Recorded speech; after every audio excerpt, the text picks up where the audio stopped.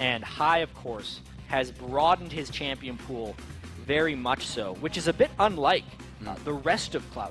They've all really stuck to their tried and true champions, where it's High who's been the one jumping around to new picks. Well, both Voy and High sit around a 2.5 KDA, so they see a bit of action in the mid lane. They're not necessarily players to play passively. Right. Shifter's one of those mid laners who will almost never die because he'll wait right at the back, and he knows he's the one who has to do the work for his team late in team fights.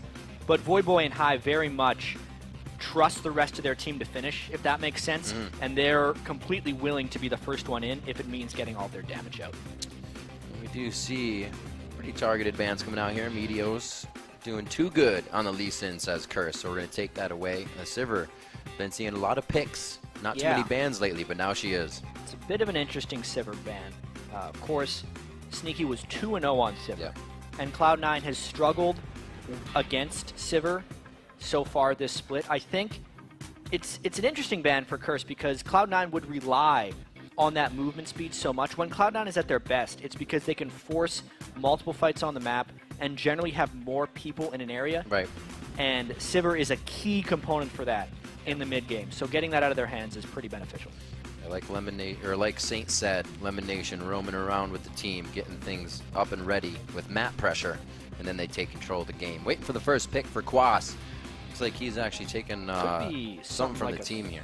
Resh as well. Just it is open. Yep. Nothing huge is up. It's Elise is obviously there. They might want to deny that from Meteos and let I Will Dominate play it. But interestingly enough, I Will Dominate hasn't played it, and yeah, we forgot about that one. Yeah, Voyboy actually has not played it. So this is going to be his first time coming in onto LeBlanc. But we also have seen LeBlanc in the top lane. And Quaz is one of those that has a giant champion pool for top lane as well. So you can't put that anywhere yet. And you can see that big 100% champion win rate for LeBlanc. Yeah. We'll see if that 11-0 in the North American LCS streak can continue with either Voyboy or Quas taking the helm on that. And then the two picks that we were considering Curse would take obviously go over to Cloud9 because those are high on their priority list. Easy grabs there. They don't have to worry about too much of that part of the early game. Meteos is one of his highest picks is Elise, so he's happy to be on that. And now it's up for Voyboy to pick it up for St. Vicious. St. Vicious has tried a bit on Leona. He's 1-1 with that. Looks like they're going to lock it in again. Yeah, those are the supports that people have been playing. Not too much to say about that one. Hard initiation on both sides. The Leona really fits St. Vicious' playstyle. Being able to go in with Vi and LeBlanc means whatever backline Cloud9 wants to pick, they're going to need a lot of elusiveness or a lot of safety. Right. Or maybe just a bit of tankiness, you know? I'm going to point out that Curse formulating a pick comp here, trying to get that kill potential up through the roof so far with the picks they have. Like you said, Cloud9 looking for safety here, but also something they can control the game with. High has quite a bit to choose from. I wouldn't be too surprised if they pick something like Caitlyn as their AD carry just because they can keep so much distance with it, and maybe a big tank up top for Balls. Oh, no. Well, they haven't picked Balls pick yet. They did go for the Caitlyn. That's been since week 1 since High got his hands on Yasuo. I think it's been since week 1 since anyone has gotten their hands on Yasuo. Yeah, and something that we have to point out is we are on the 4.1 patch, by the way. So that is before the majority of the Yasuo nerfs have hit. He is still quite strong right now. And currently the only knock-up synergy they have is with Thresh. It'll be interesting to see if they try and put a Shyvana in the top lane just for a little bit of added synergy. And Voyboy will know how to play against that. He himself has 2 games on Yasuo. Actually, in week 4 that was played, so 2 weeks ago, so not too long. We see the picks coming out. I think they are kind of taking that away from our Balls here. So a nice pickup on the Rumble, as well as it being good for Quas. Yeah, 5 Renekton picks, 4 Balls, 0 Renekton picks so far from Quas. But Renekton in the past has been one of his favorite champions to play. He is very capable of that. And yeah, of course, the Shyvana on the other side. They're going to try and synergize that with the Yasuo knockups. And pretty standard or solid team comps for both sides here. And no Lemon Nation for his Flash Blaze. He'll be in there for High as well on Yasuo. Let's see what they can get going for this. You can see Lemon giving the last few tidbits of info before they head into the load. Yeah, there will be some very interesting team fights in this game, I think, just because there's so much pick potential on the side of Curse with just the bottom lane, Leona Ezreal, have the capability of completely bursting out someone if they just land Leona ult and then Ezreal can throw his combo. LeBlanc, just because she is LeBlanc, can do that. And then you look on the other side, very team fight oriented. If they could pull off some type of combo where Shyvana gets a displacement on multiple people and then Hai can combo with the Yasuo ult, the fight would basically be over.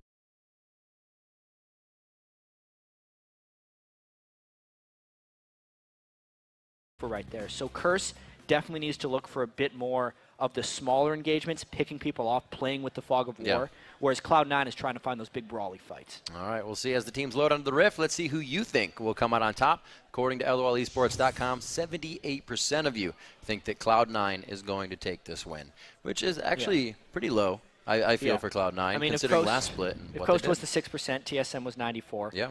It makes a little bit of sense, though. Curse has been trending for the first time since they really joined the North American LCS.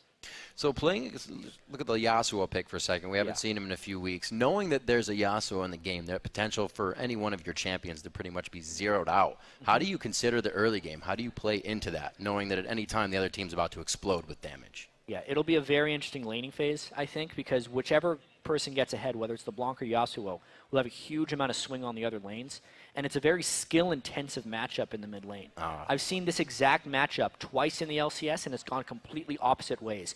It really depends on how good Hai is with his wind wall to block Voyboy's burst. Another awesome thing to check out as we go into our third game of the day. We've had some amazing games so far with TSM's win streak being snapped. We'll see what Curse can do to get some wins under their belt, as well as Cloud9. Curse is 5-7 on the split. Cloud9 is 9-3. And Cloud9 has the head-to-head matchup versus Curse. So we'll see if Curse can even that up too. Hey, and especially with Coast and Evil Geniuses winning already today, this is becoming more of a must-win for Curse. Curse isn't really considered as one of those bottom of the LCS teams, but it is a real possibility if they don't start winning this game that they'd be down in those bottom two spots. We'll see what they have for each other coming in. Curse has a pretty hard week. I believe Dignitas tomorrow and Cloud9 today. So if they can get this win, it's going to be very, very helpful for them. Definitely in the mentality and the momentum department. Sneaky in mid lane. I was looking, where's Sneaky? Sneaky's in mid lane, as always. Definitely seeing a little bit more early action today, though. Yeah, we are. That's been really great. There hasn't been much in the first 5 weeks of the North American LCS, but first game, Evil Geniuses with fantastic tactics, level 1, trying to sneak in a side brush, and then the delayed invade in that TSM versus Coast game. Knowing that one of these teams has Thresh on their side, a delayed invade would be a possibility, but it's much harder to do that from the side of the map they're on right now because the access to bottom lane is a little bit more difficult, but there they go. We're going to get the action right here as they hatch that ward just above the red pit. But they do get one down. They're going to have a bit of control, at least for the vision and timing. Keep themselves safe. Looks like they're going to stay, though. Yeah, choice to not contest because they saw everyone walk in. They haven't necessarily seen them walk out, so Cloud9 could pull a feint here and get back to their red, but it looks like they're just going to trade buffs. So a very Season 3-esque start with a spotted invade via a ward, and then just a straight-up red buff trade. This kind of plays into how Cloud9 usually plays their bottom lane with not a lot of wards. This is the first time we really see a team using the wards for invade. Usually you see Curse, their regular setup of wards to know where the jungler's going and how it's working. Yeah, well, the interesting thing about this is Cloud9 doesn't need wards in the bottom lane because they force the enemy jungler to the opposite red. There is no way I Will Dominate could start any farther away from the bottom lane than what they forced him into doing there. So the gank threat isn't actually real at the moment, and they're safe to play with them wards. Great job by Cloud9 so far. Voyboy even taking damage when he tries to trade there, you saw in his distortion. So he's got to be careful in that lane. Hai's trying to take the aggression immediately. Yasuo's level 1 and 2 are obscenely strong because the E with that additive damage, 25% the more he dashes through, really, really hurts early on in the game, more so than almost anyone else. Not to mention he has that shield up right now. It's around level 5 and 6, maybe to about level 9 or 10 before he gets his items going, that Voyboy would look to take advantage. Knowing there's just a few items to get Hai going, I'm sure he'll be shooting for that immediately in that mid lane. Already level 3 over Voyboy, and just by a minion you can see, so they're keeping it pretty even in that lane. Dominate not slowed down too much in the jungle just yet, but we really haven't seen the result of having to go and get the topside red buff. Yeah, well, we'll see if he can pull off a gank here. If Hai uses the dash in at the wrong time, He has no jungle support from Meteos at the moment. Meteos trying to support balls a little bit up top. Yeah, got to expect that. Renekton, he's going to be that Grizzly Croc in the early part of the game, putting down the damage, but it looks like they are going to put down the pressure onto him. They give the Volatile Spider a little bit of time, and actually Meteos is given some, I believe, respect to dominate because he's around maybe? Well, they just had to be very careful ganking Renekton. He is the guy who turns around ganks on junglers more so than almost any other laner. Nice hook and bottom. A good hook peacemaker for a trade. Yeah, just to get back to that, that top lane matchup a little bit. At the moment, Balls just wants to stay even and not die before he can start taking over. Meteos came up there to give him a bit of breathing room and make sure he could last hit at his turret. And just because of the way the counter jungling went, oftentimes when teams do invades and have to start at each other's buffs, it does decelerate the ganking paths of these guys. So he wasn't necessarily worried that I Will Dominate was ganking somewhere else, and the investment was literally just to give Balls some breathing room in CS, which he did successfully. We always talk about how Renekton pushes his opponent to the turret, so great moves by Meteos, helping Balls in the top lane. We know Balls can get behind quite far in that lane and still be very useful to the team come late game. He just has that mentality to keep himself alive and running. 400 gold lead for Cloud9 here, as they are keeping themselves well CS'd in the lanes. You can see High with the pressure on a Voidboy. LeBlanc's not the best last hitter at the turret. Not super early on in the game. She is vulnerable to getting shoved in a little bit.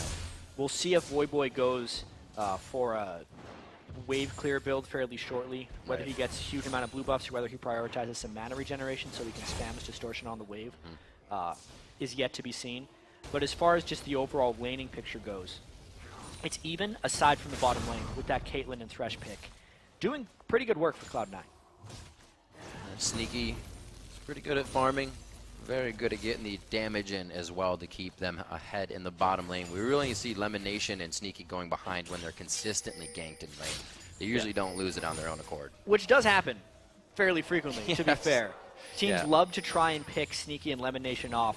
Sneaky has a very interesting play style where a lot of teams don't like to give him credit, but his score near the end of the game is often really strong. He will always just maximize damage in team fights, no matter what, which does mean that sometimes he'll get caught out or look like he is out of position, but oftentimes Cloud9 will win a team fight after something like that happens. So the consistency on the ward for the red buff, they got about another minute for that, but they're actually going to try to push Voidboy possibly off of this mid lane to make it safer. Yeah, this would be a very interesting invade by them. The timers on the red buff are completely desynced. Because early on in the game, I Will Dominate left the small monsters at the red buff, whereas Meteos cleared them out. So if they wanted to invade and they were successful with it, they would potentially get both of the red buffs, which means it would be a higher reward invade by them because they wouldn't just trade them. However, it is very dangerous to do that at this point in the game. Dominate's already on that portion of the jungle. Looks like he'll be able to get his red without the harassment of Meteos, as we still watch High and Voidboy here in the mid lane. Both share around a 2.5 KDA, and that's because we said they go aggressive and they go in on the fights. High looking to get some damage done. That could have just been for the harass as well, because we see Cloud9 has 3 wards in the jungle of Curse right now, and they're all moving for that invade. It's working across the map. Sneaky and Lemon Nation are winning the lane and have them pushed back. Therefore, it enables them to walk in for this invade. And this is when you know you have the control, when the opponents can visibly see you moving and they really can't do anything about it. It was just High getting enough damage down and bottom lane having enough control that enabled Meteos to do this. You look at the scoreboard, you say, wow, Meteos great counter jungling, but without the lanes both winning on their own ground, that invade would not have been possible. Meteos is the man who stated, put on Reddit and social media, that if your lanes are winning, go gank the other jungler. Give him a hard time. And right there, they're not letting Dominate get off easy. 8 minutes into this one, he is going to try to do some useful things, though, for himself. The top part of that mid is warded, so High is going to be safe, just kind of hurtfully using his time up. This is the point in the game, though, where teams would want to gank Yasuo quite a lot. Luckily for High, he has a ward in just the right place and a jungler on the other side, so he is protected in both ways. Also, because I Will Dominate's jungle has been invaded so heavily, he hasn't wandered into that river, which means that pink ward is up for quite some time and protecting both sides for him. This is going to be a good game for Meteos as well. He gets to soak up all the blue buffs for himself. See if that puts him over Dominate, as they'll be giving those over to Voidboy. Dragon's going to be there. He's coming in 8.5 minutes into the game. A very Cloud9-esque game, if you will. They're just controlling everything. Really a smooth rotation there by Cloud9, a no-risk dragon. High recognized when Voyboy peeled away for the blue buff, meaning that even if the bottom lane was there to contest, they would have no LeBlanc. Yeah. Therefore, it was a very safe dragon take, and Cloud9 gets it uncontested. Curse not with the ultimate dragon fighting team either at this point. Not getting too much damage out of Cop or Voyboy. We'll see if they can get it in a few more minutes. They got to wait a little bit. Voyboy is in the mid lane. He's doing fine. 73 to 66. Picking up a ring so he doesn't just get burst out of lane by the damage of High here on constant attacks. Yeah, Voy's going to want to start roaming fairly shortly. We talked earlier how Cloud9 is the team that wants to get the big team fights with Shyvana and the Yasuo combo. And Voyboy and the rest of Curse are the teams that want to roam around and get the odd-numbered fights, use the LeBlanc burst. And the start of that roam is Voyboy going down there and clearing out that pink ward. Now he's going to be more free to walk down that river if he can shove High out of lane. A great little wind wall there, saving High for some damage. And we can see now that Balls is level 8. Renekton's kind of lost that early game pressure for himself. Also building the Tiamat to keep the lane pushed against Balls. Isn't really giving him the armor he needs. Yeah, all power to Balls right there. Doing great to just stay completely even with Quas. Oftentimes at this point in the game, you would have seen the Renekton in between the Shyvana's turrets maybe a couple times. That has just not been the case. A little bit of it has to be that Meteos has spent a fair amount of time just being near Quas, which scares him off of going aggressive. And now Balls knows what to do with it. This is Quas's first Renekton game. May not see him going full force and going for broke on some of these fights. So he's going to play it pretty consistent, like you said, along with Balls. Now bottom lane, we see St. Vicious gaining a little bit of brush control here. They haven't really tried to activate too much in the bottom lane, just playing it safe.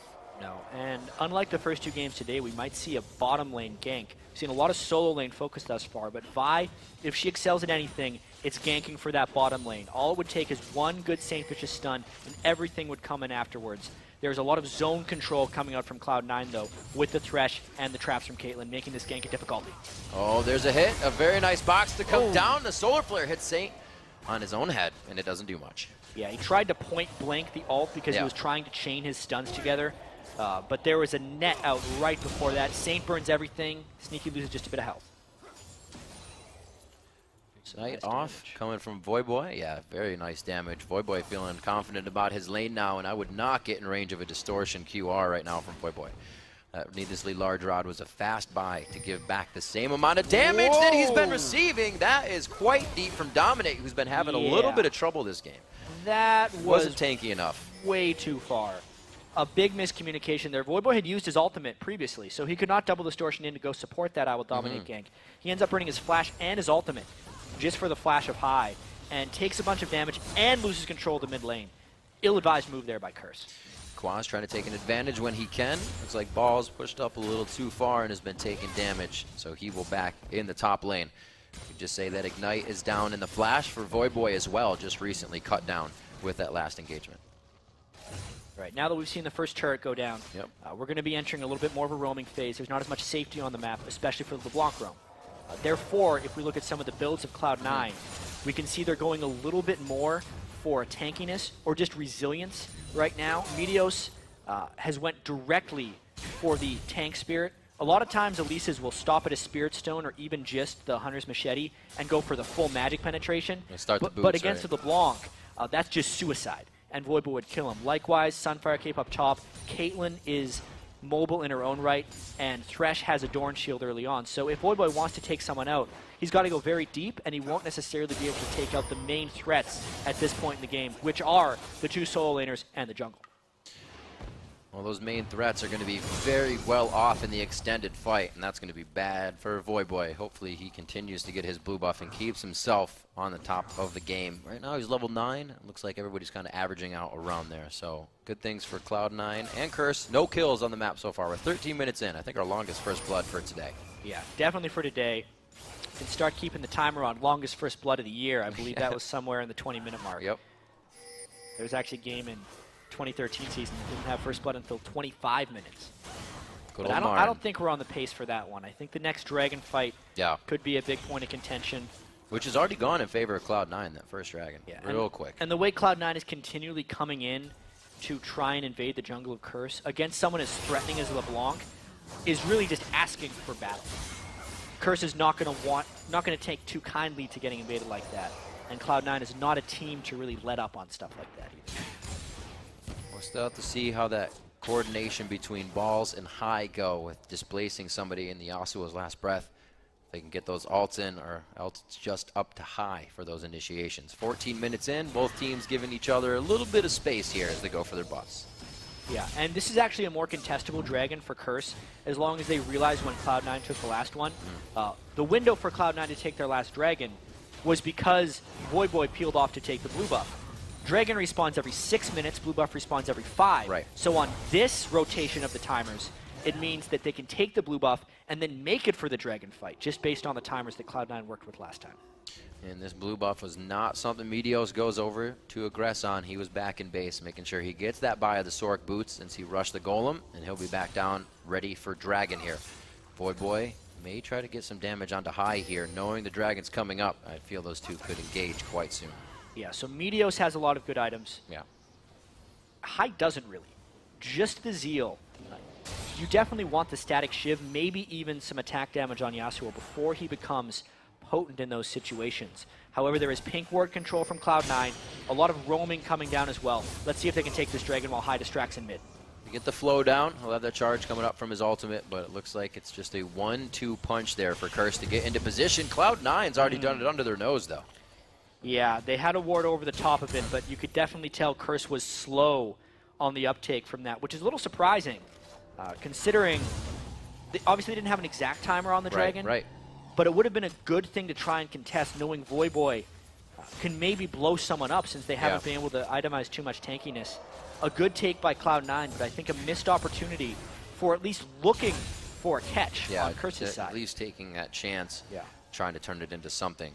Well, with that, a little bit of a gold lead here for C9. The Dragons are going to be very helpful as those two and the timer are in their favor. We'll see Sneaky now. Bloodthirster finished up, but that's going to be comparable to Cops. They're keeping it pretty even in the bottom lane, 150 to 139 there. Aside from getting pushed in for a really long time, which has cost them other objectives, Cop and St. Vicious are standing pat. It's an interesting bot lane here for Curse because obviously Cop played the first half of the season with Zcan, and very recently has had to lane with St. Vicious. Curse has St. Vicious on support more for his mid-game and shot-calling action than for his actual laning skill. And I would say they definitely lost that lane, even if the CS stays fairly close, and it's to Cop's credit that he's been able to keep up that farm, because I feel like St. Vicious has had very little to no presence in that lane, based on how they've been pushed in that entire early game. Well, Saint, we have to remember when he played Alistar, made an impact when the lanes were winning because he could roam mid lane and help. Those shot calls from him were really, really big. But right now, like you said, when he can't make them, they're forced to fall behind on their heels. They lose mid-turret here at 16. And the flash down on St. Vicious means the initiation potential from Curse is greatly diminished. Curse has had some troubles this year when they fall a little bit behind in the game, finding the right thing to do. It seems like Curse's games are either absolute bloodbaths or just that 4-0 loss like they had earlier to COG where they just do nothing and get all their turrets pushed in. They have to find some type of middle ground. Right now it's looking like one of those games where Cloud9 is just out-rotating and Curse is gun-shy about going in for some fights because there's been a couple opportunities where they could have tried to force some action and they've decided against it, therefore forfeiting some advantage to Cloud9. It's like they're really relying on the combination of their ultimates to have to happen. They're not taking any chances where they wouldn't get the full effect out of it. We'll see as it is about 26,000 to 23. That's a small gold lead, but it is going to start meeting core items are being finished. Like you said, that static Shiv is going to be big for High, but he also has to watch out that Voyboy has completed his Deathfire Grasp.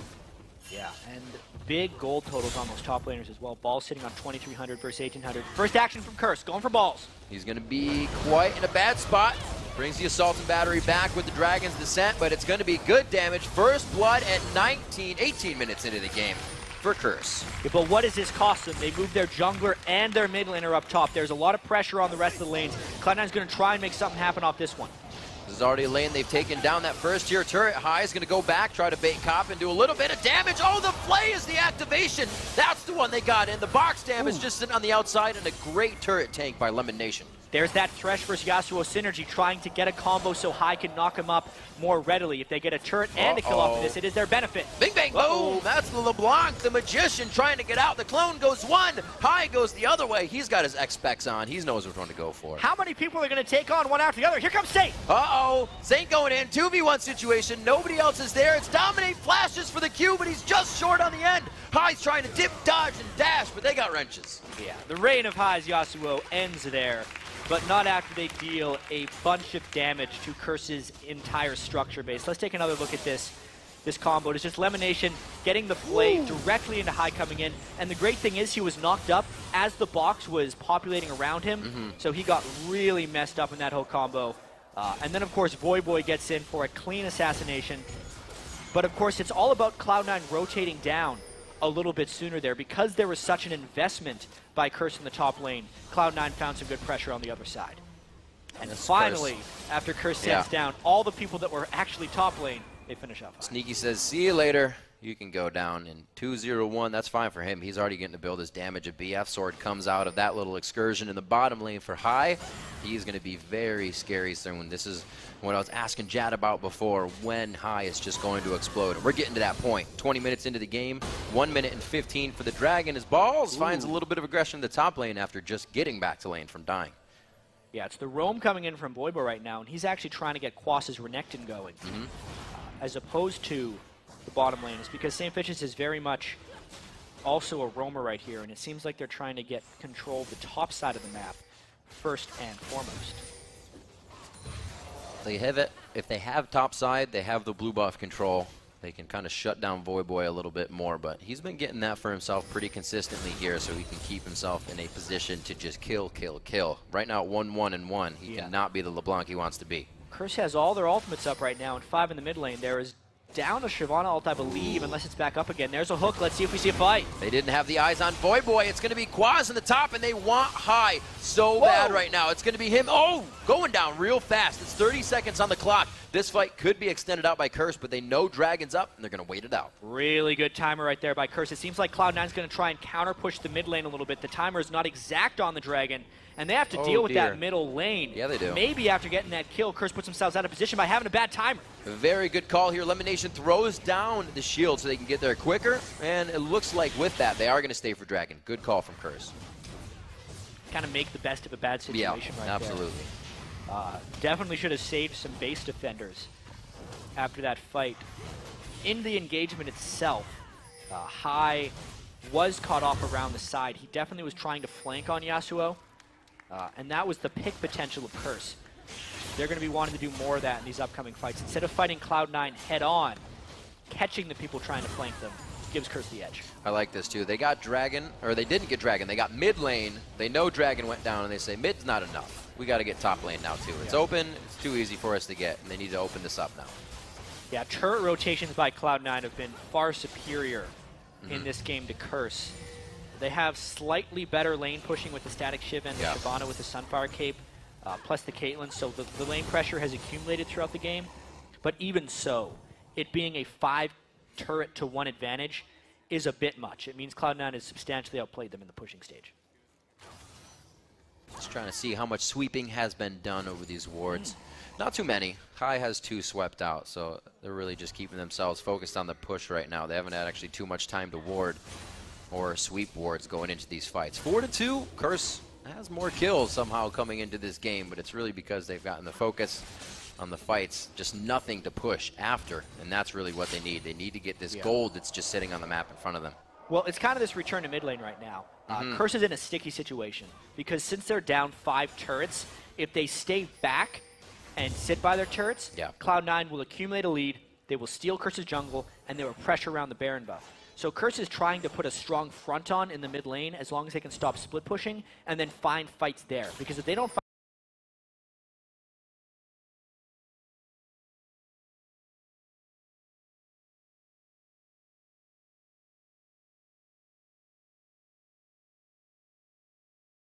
fall back. This is Curse trying to find that initiative. They do not want to sit back and get starved out by Cloud9, but it puts them in a dangerous situation. Talisman for Talisman, eye for an eye as they go in the initiation on a fight. The fog of war that Voyboy or any of Curse can use to get the pick out. They go right onto High. Nice true shot barrage through the middle of the fight. High can't get out just yet. Dominate takes him down. Ball's trying to get to the back line. They take out Void Boy, so the high front end damage is taken out from both sides. Dominate back onto Sneaky. Can he keep peeling? Caitlyn, one of his best champions, keeps himself alive. They are on to Cop, but he's got the blue buff and he stays safe. Yeah, everyone piled onto High, but at what cost there for Curse? They wanted the fight, they needed the fight, and they got completely destroyed in the fight. Looks like Cloud9 can take this Baron right afterwards. Playing it very safe, just calm, cool, and collected throughout the fight. Big problem here is when Void Boy got blown up at the start of that. You could see Meteos and Balls finished him off. Therefore, there wasn't strong enough dive onto Sneaky. And this is what I talk about. Cloud9 peels for Sneaky so well. When there was St. Vicious and Dominant on him, the entire team pushed back and saved Sneaky. Then he could support from the back. That was really what secured them the fight. Void Boy getting caught very early on, and then Sneaky being protected by the entire crew of Cloud9. Such great peel coming in too. Not like you get a lot of crowd control from a Shyvana and whatnot. You're just running next to him, doing as much damage and trying to deter the fight. But oftentimes that's enough. Yeah, together they're able to make it happen. 2-0-3 for Sneaky. Like we said, or like I said rather, 3-0 so far on Caitlyn. He could make it 4-0 with this game as Cloud9 has a pretty good lead, 6,000 gold in their favor at 25 minutes in. The kills are quite even because we've said Curse and Cloud9, both fighting teams. They go really hard. And especially after that last fight, I wonder how much Curse is going to be able to do in this game. Yeah. They found what was a pretty good initiation by taking down High before he could add any of his damage in that fight. Yasuo pretty much just brings damage. So taking him out early and then still losing the fight 4-for-1 is a big demoralizing factor and tells Curse they can't fight even manned anymore. They need to have a man or two advantage. And I think Cloud9's a good enough team, especially with the split pushing presence that High is going to bring now, that might be impossible for them to find. It's going to be very strong. Right now, Cloud9's a little grouped up in the bot lane, using this Baron to their advantage. They are causing Curse to move all around the map. They are formulating every strategy that Curse could be doing right now, and it looks like they're ready to stop it. Yeah, Curse was hoping they'd get a sloppy rotation on Cloud9, but Cloud9 comes straight through the lane, playing it safe, and obviously Curse just has to fall straight back to the base because Cloud9 is too strong right now. The Baron's too big. They're coming in with waves. They don't have anything top and mid, so this actually gives Curse something they may be able to siege back on here if Cloud9 makes a wrong move. They have the idea.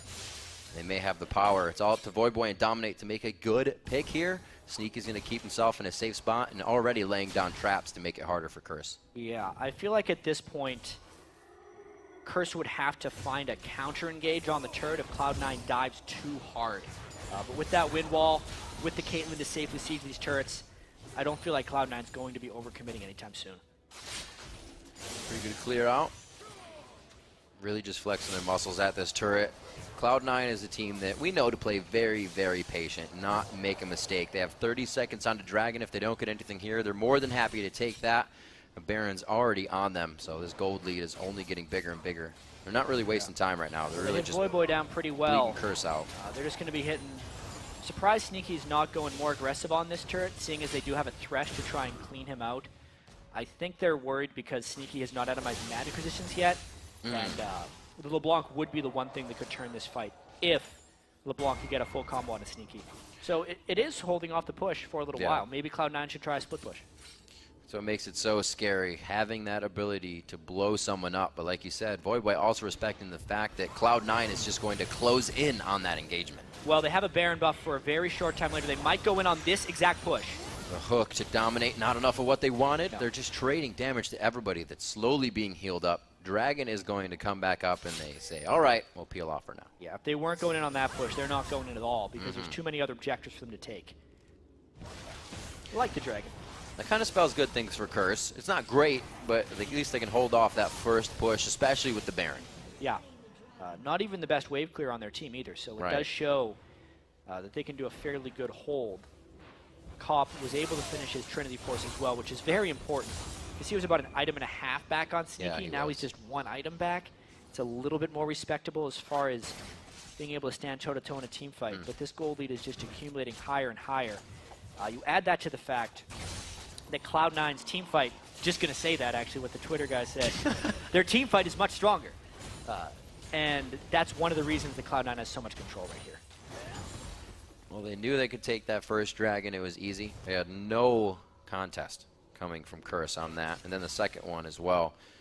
We'll see what they can keep it going. Curse has gotten themselves in the position for a few good things. The kills they have under their belt, but 7,000 gold.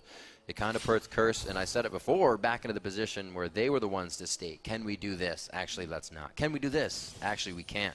And it's going to start getting quieter and quieter. One thing to note is that I Will Dominate has went for the Trinity Force on Vi, as opposed to a full tank build. And I think that's because they see Sneaky as a priority and they really want him dead. Look for heavy focus with Vi onto Sneaky if they find something. Here's the fight. It's just like Cloud9 had the Spidey sense. They knew it was coming. A beautiful dash out by High, but he's followed by Dominate. They go 1-for-1 in quick kills. Dominate's very low, and so is Quas. They're both out of the fight, and a great hook in from Lemonation. They try to pull clear into the damage, and it's going to be Quas. Gets the stop from Cop. It wouldn't have been a kill for the ace in the hole. That was not good. Yeah, a straight 2-for-1. Curse wanted to find it, but in that corridor, there was just a mess of tanks for Cloud9. Nobody could get through to Sneaky. Good luck fighting through that. Dominant had to flash away. Yep. And now they're desperately trying to get back to base before this Cloud9 push. And Cloud9's thought going into that seemed to clearly be, if they are in this brush, we're okay with walking into it. They knew they had the power. They knew they had to peel, more likely. Right. Because Lemonation just sat there with the box. Balls just sat there with Shyvana. And it went so easily well. Just take a look at this one more time. Watch just the box, obviously, and the Shyvana just being in. That was like a point-blank Shyvana ult. He just wants to burn out the area more so than do a bunch of damage to them. And Curse had to disperse almost immediately. Curse needs to fight in spread-out areas where they can use their mobility advantage. If they fight clumped like that, they are opting into a bad fight. Yeah, the jungle corridor is not the best place for them to set up a battleground. We have a lot of the items finished up. They have been finished for a while, but just to recheck, the Infinity Edge and Static Shiv on High. Yeah. He has been wreaking havoc. He's 3-4-0. But like we said, those KDAs are lower because they're the ones diving in, being so aggressive. High's been getting focused pretty hard in these fights, that too. Yep. Put himself in some poor positions, but I think the rest of Cloud9 has been picking him up this game. Yeah. It's one of the things Cloud9 is actually kind of known for, is anyone can have a poor laning phase, but it doesn't mean the team will have a bad game. They're very good about picking up the slack when someone is slacking. And this was just another good rotation. Curse is trying to get control of Baron, Cloud9 pushing mid. There's our first inhibitor turret, and it comes when Curse really is kind of scrambling to get back into their base. There were all sorts there trying to get out of the jungle. We saw Cloud9 in the bottom have a little trouble with that inhibitor turret, but not this time. They break open the base at 31 minutes, and it's going to look like pretty clean from here on out. They can dictate a Baron. They can dictate anything. Yeah, and that was actually incredibly key. Cloud9 had a Baron and could not siege down an inhibitor turret. Yeah, that's... The fact that they just outsmarted Curse to rotate for one is incredibly potent. This Baron fight may be the defining factor in the game. Dominate trying to steal. Dominate on the other side, gets boxed in. He can still make his way over the wall. He gets the Vault Breaker into Thresh. Actually, Lemonation stops that up. The Baron's going to be alive for a long time now. Boy low. A lot of Curse health bars are low, and Cloud9 is going to appear from the bushes victorious. Yeah, they did stop doing the Baron, but they could definitely go back for more. Very confusing looking fight there, as now we have the scatter type of team fight. Curse still has some of the mobility here. This, if they're going to find a situation that's good for them, this would be it for Curse. They're down a man, but they have everything scattered. This is what they want. Lemonation doing a great job at not giving up. That Dominate is somewhere. No. They go on to Dominate. They don't want the chance for a smite out, but how much focus are they going to put onto him? Quaz comes up with a kill onto High. They take down Voyboy right away along with Dominate, and it's going to be Kappa Sneaky. 80 carries back and forth, but Balls wants to have a say, and Sneaky stays alive. The double kill for Quaz on the top side. He is going to live. He's getting a little bit of regen from that or from just his statistics. Just being Renekton. It looks like he's going to commit suicide on this one. Croc himself in. It's going to be the kill here for Balls. He actually throws down the Ignite, too, just because. He had to make sure in that one. But as we could see in that fight, it was very chaotic, and Curse almost came out on top. Take a look at, watch how Voyboy can get a lot of burst down onto High once again. And then, really, if Cop had 50 more health, he could have easily turned this around for a double kill. Obviously, Quas was being a monster up top here, but it was really this duel down at the bottom between Balls and Sneaky. We missed it on that fight, but it was very close between Ezreal. Second Baron of the game, going down to Cloud9. Very nice job, 33 minutes in. Whee! That's not nice. Saves him. Oh well. Saint's going to be good. You just need a beach chair, the umbrella, and a brush. You're good to go. Three backing tips. 14 seconds on the Dragon, which is worth quite a bit of gold now. It's reached that maximum level for people to be getting some good cash money out of it. Yeah, second Baron of the game, very important. Yeah. Especially because they've broken open the door to Curse's base. And like we said, as long as Cloud9 stays together, they're in complete control. It feels like it's been a much longer game than 34 minutes. Yeah. He's trying to hook something.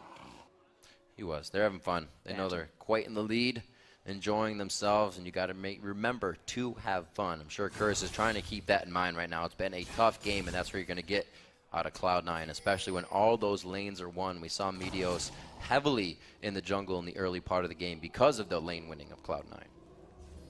Counter jungling was very big towards the red buff. Dominate was forced to go over and steal Cloud9's red buff as they did the same in the early part. And that's something else we've been mentioning. Is the early game invasions are definitely coming back, and they're affecting the game from the first second. I mean, it's the early game. And it's something that Cloud9 has worked a lot on in the offseason.